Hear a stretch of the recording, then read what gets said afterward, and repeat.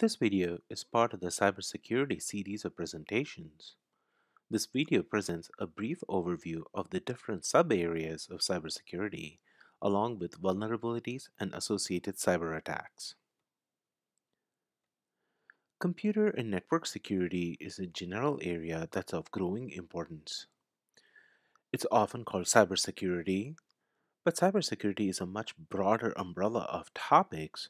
This includes threats, countermeasures, risks, stories, news, and all of the other events associated with it. And of course, cybersecurity also includes some mathematics, algorithms, designs, and software issues mixed in. Goals of security is to first ensure high reliability. Security tries to ensure that computers work and operate correctly and don't have unexpected problems or do not experience issues preventing them from operating correctly or worse, operating incorrectly, causing failure or even loss of life in some cases.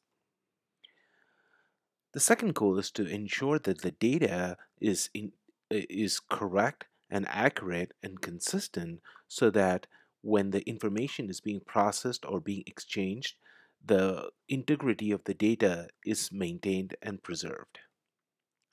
The third goal of security is to ensure confidentiality.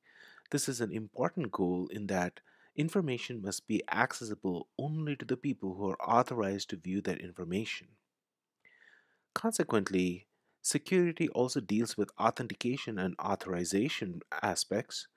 Authentication is the mechanism used to identify an individual. That means that you log into a system and it's able to identify who you are. And authorization is the process of ensuring that you get access only to the information that you're authorized to access and not access other information.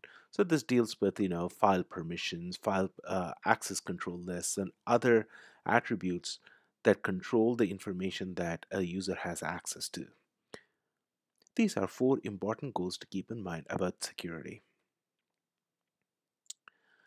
Cybersecurity is a very diversified area, and the term cybersecurity is now broadly applied to many different areas of study.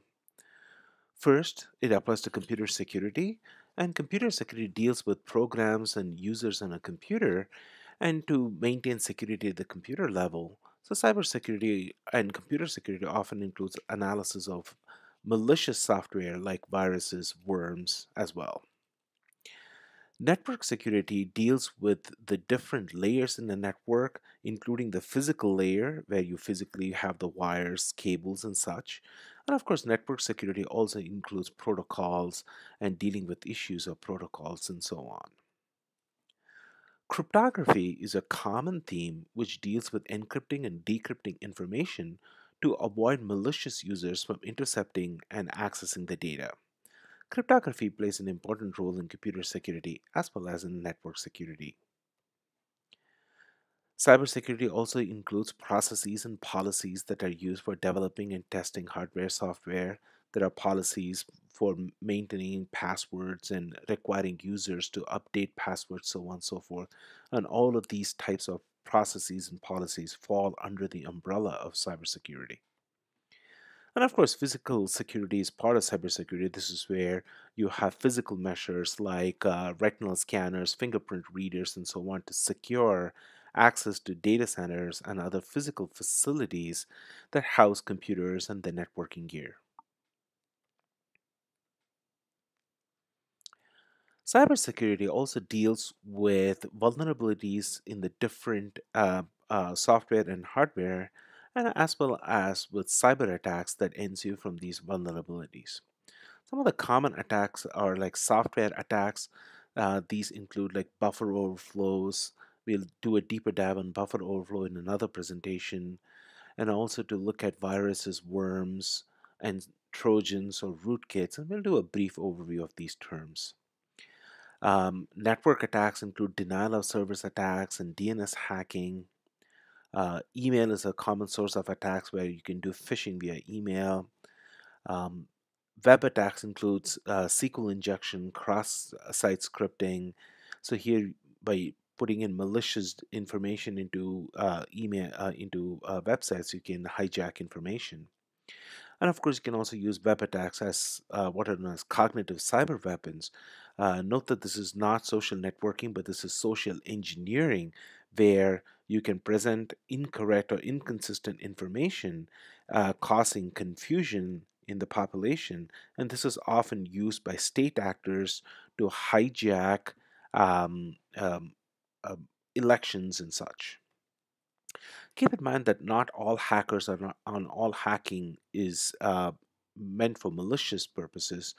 There are ethical hackers who are testing these systems. There are researchers and consultants who work in cybersecurity who have to understand and work with these attacks so that they can eventually defend against them. Buffer overflow is a software vulnerability which results from invalid array access. And if you have programs that have buffer overflows, a malicious user can take advantage of it. And we'll do a deeper dive into buffer overflow in another presentation. Software vulnerabilities include viruses and worms. Virus is a malicious program that can automatically copy itself, but it requires some user intervention. That means the user has to open a program, double click a link, run a program, so on and so forth. Worms, on the other hand, are programs that can automatically propagate themselves over a network, and they do not need user intervention to propagate. So once they're on a network, they will be able to propagate across the network by themselves without user intervention. Trojans and rootkits are malicious software that are usually typically get into a computer system as part of a phishing attack.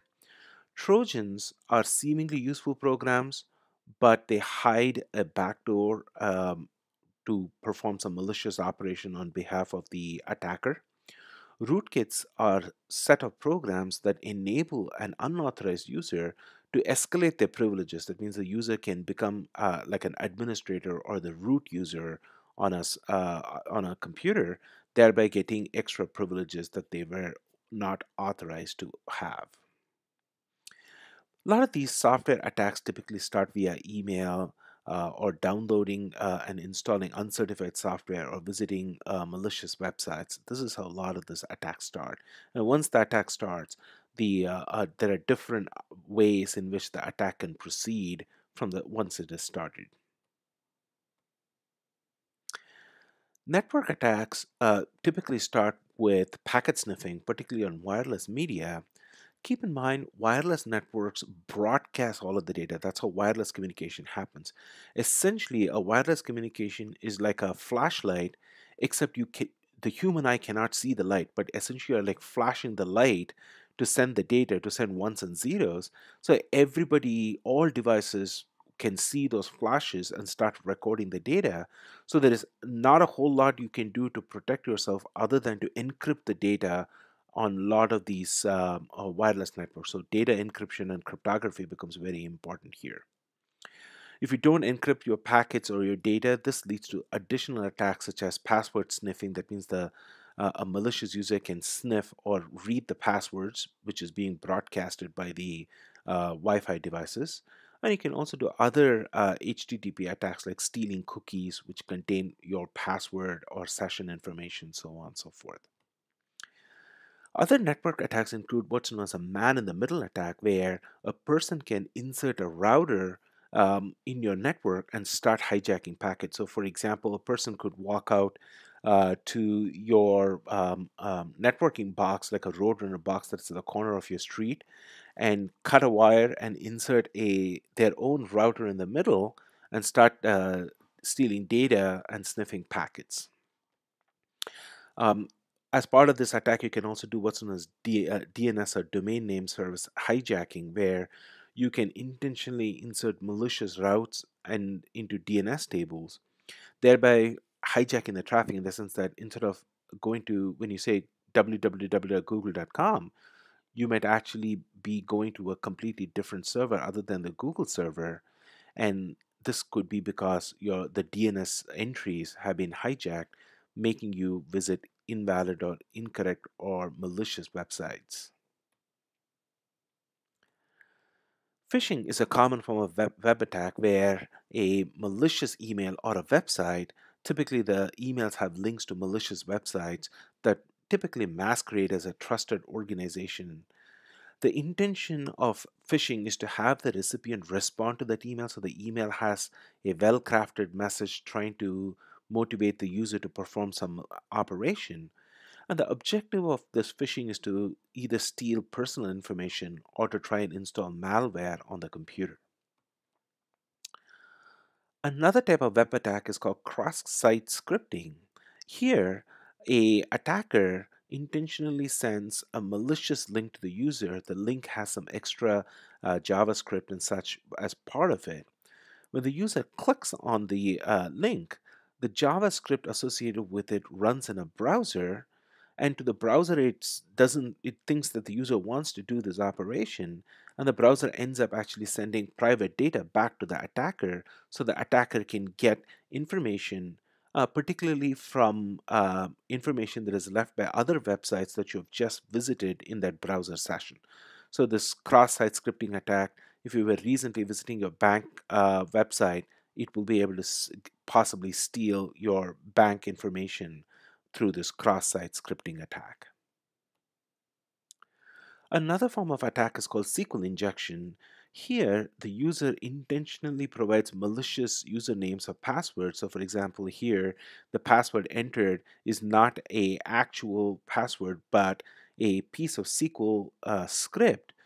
If this password is not being correctly processed by the server, it could actually work around the SQL, where 1 is equal to 1 always turns out to be true, and the user gets this malicious user will be able to log in and start accessing data. So this type of a SQL injection attack happens in lots of websites even today.